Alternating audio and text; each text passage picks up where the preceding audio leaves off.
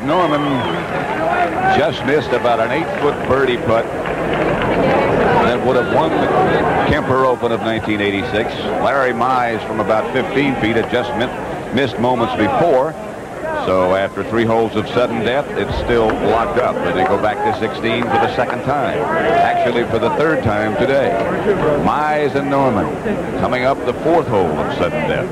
And they go back to 16 again. There was the putt by Greg Norman that would have won it.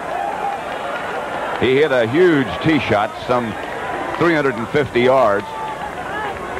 And it almost knocked the flagstick down. Here's Mize just moments earlier. And it just slipped by.